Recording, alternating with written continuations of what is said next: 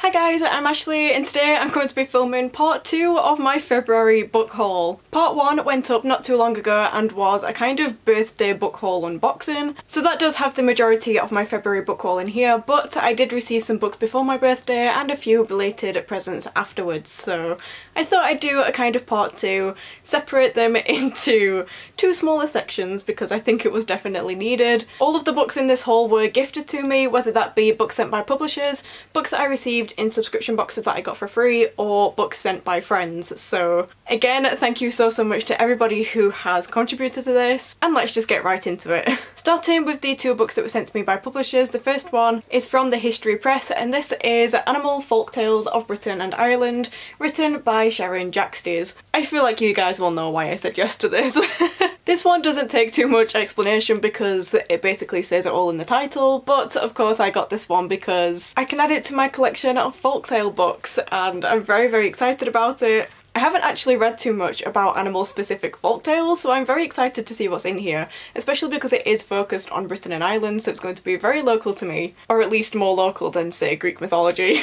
The contents page is split into Running Wild, Field and Farm, Making Waves, Creeping, Crawling and Scuttling, On the Wing and Reclaiming the Right to Roam. Each of those sections do come with an illustrated cover like this, and I just think it's going to be really fun to read about. So thank you so much to the folks at the History Press for sending this one my way. I know they have a whole collection of folklore books, so I'll try to remember to leave a link to that down in the description box in case you guys are interested. The other book that I received from a publisher in February was sent to me by Candlewick Press, so thank you so much to them for sending me Mermaid Moon by Suzanne Kokal. I believe this one might be a retelling of The Little Mermaid, but it didn't say it explicitly anywhere on the press release. It just has a lot of parallels with that story. So this one follows a mermaid whose mother is a human from the land, but when she was born, a witch forced her mother and all the people on the land to forget about her existence. But Sana, the main character, has always longed to meet her mother, and so she becomes an apprentice to the witch and fashions herself a pair of legs so that she can go ashore and find her. But then, rather mysteriously, the last sentence says, "There, Sana stumbles into a wall of white roses and a community desperate for a miracle, and into a baroness who would do anything to live forever." So I'm not entirely sure if this is a retelling of The Little Mermaid or just vaguely inspired by it, or even just a mermaid story, but it does have parallels with the witchy elements to the story and the fashioning of legs to go ashore and find somebody. But I am very intrigued about that final sentence bringing in a miracle and immortality. I'm very intrigued about this book, so I had to say yes. It's absolutely stunning, like this just looks like a piece of Renaissance art or something. So I'm very glad to have received this one. Next up I have two books from my Fairy Loot subscriptions that I've got. I did recently become a rep for Fairy Loot for 3 months, and so I ended up receiving both my January and my February boxes in February because my January one turned up a little bit late. I do have full unboxings for both of those videos where I actually talk about whether the items are not only pretty and nice to look at, but whether they're actually useful and things that I would use in my day-to-day life. So I'll leave a link to those down below if you'd like to see my reactions, my thoughts and things like that. But the two books that I received in those were Woven in Moonlight by Isabel Ibanez. This one follows a girl called Ximena who is a decoy condessa. That means that she is a kind of stand-in for the last remaining royal in order to keep the actual remaining royal safe. Her people lost everything when the usurper Atok used an ancient relic to gain power and destroy their land, and so Ximena has this very strong need for revenge. But then, lo and behold, Atok actually demands the real Condessa's hand in marriage, and so it's up to Ximena to take her place. Ximena snaps up this opportunity because obviously she will then be closer to getting her revenge, but she finds out that there could be a way to overthrow this usurper without causing outright war, if only she turns her back on this idea of revenge. One thing that really intrigues me is that this cover doesn't suggest revenge and murder and war. So I feel like if the cover is anything to go by, which it should be because that's the cover artist's job, this could be quite an atmospheric book full with lots of world building. And this is inspired by Bolivian politics, which is something that I've never heard of in a fantasy book, so I'm very intrigued to see what this one is like. And all I've seen from people who have read it so far is words of praise, so hopefully I will follow suit. And then from the February Fairy Loot box, this is going to reflect awfully on camera. But this book is The Shadows Between Us by Tricia Levenseller. See what I mean? It's awfully shiny. This is actually one of my anticipated releases that wasn't in my most anticipated releases of 2020 video because I discovered it after I filmed that one, which is just typical. But as soon as I heard about this one, I just had to have it, and I knew it was coming in the February Fairy Loot, so I was so excited to actually receive it. This one is a very Slytherin kind of book. It follows a main character who's very cunning, quite stabby, will get her own way. I'm here for it. It follows a girl called Alessandra who is tired of being overlooked, and she knows that she deserves more than what she's got right now. So to raise her ranks in the world, she comes up with a plan to woo and marry the Shadow King, so that once the marriage is legitimate, she can kill him and take over his kingdom. She's not the only one who wants to kill the Shadow King though, and so she has to keep him alive long enough for her to kill him. I am just so ready for this. It sounds so dark and twisted, and I love it. I love it so much. This is another fantasy book, by the way. It's said that the Shadow King can control shadows, and that's why he's called that. But I'm really hoping to get to this one soon. Hopefully in March. Let's see if that happens. So then for the rest of this video we have books that were gifted to me by friends. The first one being Claire.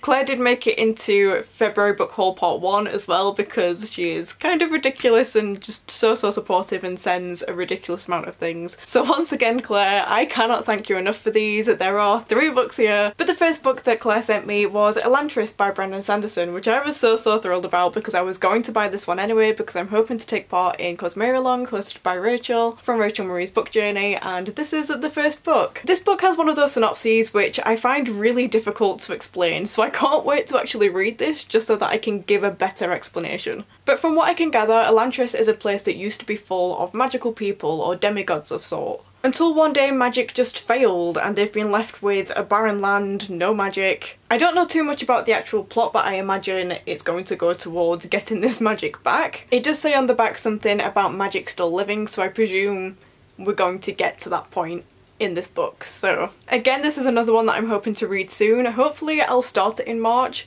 which doesn't quite add up to the timeline that Rachel has put on for Cosmere-along, but I have read The Final Empire, which is the book that comes after this, so I think I'm going to take my time reading this one and then join in with the actual timeline from The Well of Ascension onwards, if I can keep up with it.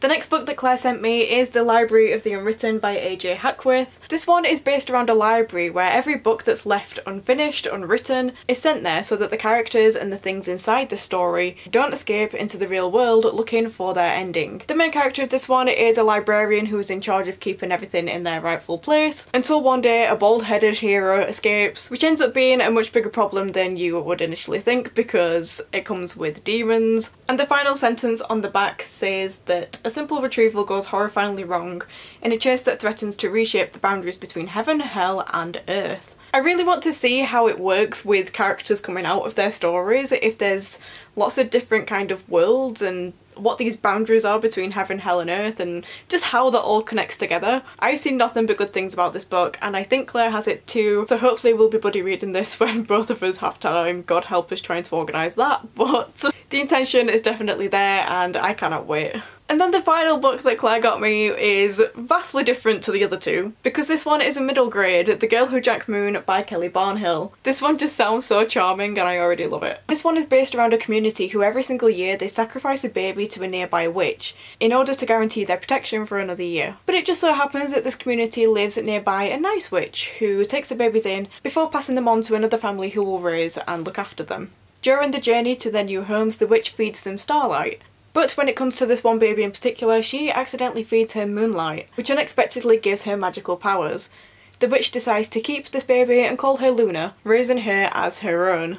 Skip to 12 years later with Luna's 13th birthday approaching and her magic starts to emerge, which comes along with dangerous but also quite brilliant consequences. I also know that there is a teeny tiny dragon in this book who apparently thinks he is huge and really scary, which, I mean, I'm here to read about the Chihuahua of dragons. I just think it sounds so cute and I cannot wait to read it, so thank you so much Claire for this one too. Sticking to the middle grade theme, I also have 2 books from Gavin, which were kind of like early birthday presents. He gifted me Nevermore and Wondersmith by Jessica Townsend. This is a very well beloved middle grade series.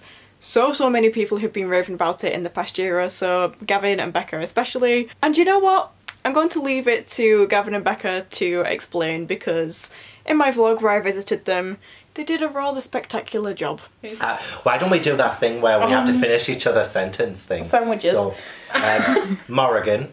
Crow. There's a word, you can't... Shall we do a word then? Morrigan. Crow. Gets.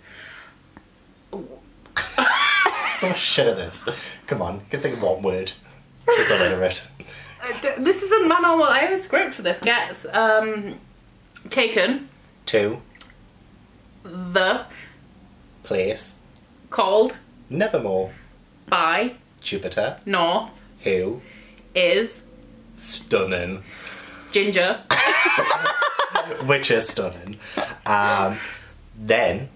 He. Tells. Her. That. She. Must.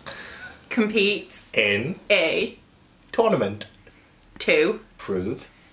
That. She. Is. Magical.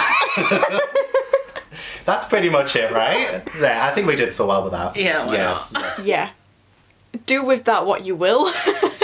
Either way, I'm so thankful that Gavin has got me these. I think they'll be perfect for Believeathon when that comes back. I will say that I do have high expectations for these books though, because I've not seen anybody dislike it, so bold claims have been made, my expectations have been raised. And then finally I have two books that were sent to me by Cody, which turned up just after I finished filming my birthday book haul. So they weren't quite included in that, but they were for my birthday, so thank you so much Cody for these. And there's definitely a theme, because these are both folklore collections, the first one being Japanese Tales, a collection of classic Japanese folk tales. I think I said in my first book haul that I don't know that much of Japanese folklore. And again, this is a collection that's been recommended many times whenever I've been looking it up.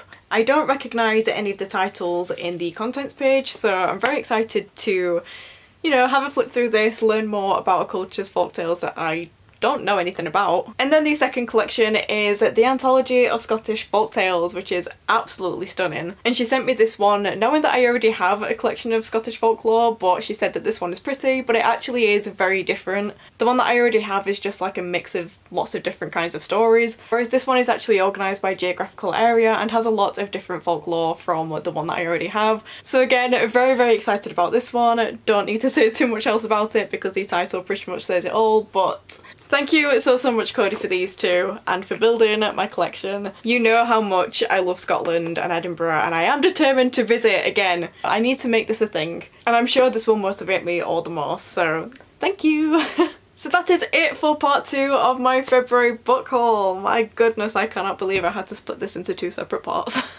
I don't know when I'll next have a book haul because I have shut my Amazon wishlist and I don't really intend on buying too many because I need to catch up on my reading, so it might be a little while before you see another one. We'll see. I always say that and then end up filming another one the next month, but what can you do? But I hope you enjoyed this video. If you did, then remember to leave a like and a comment to let me know that you're here. If you're not subscribed already, then please consider doing that. Down in the description box you'll find information to all the things I've mentioned in this video, my social media and other bookish stuff as well, so be sure to check that out if you haven't already. But for now, I hope you're having a lovely day and I shall see you next time with a new video. Bye!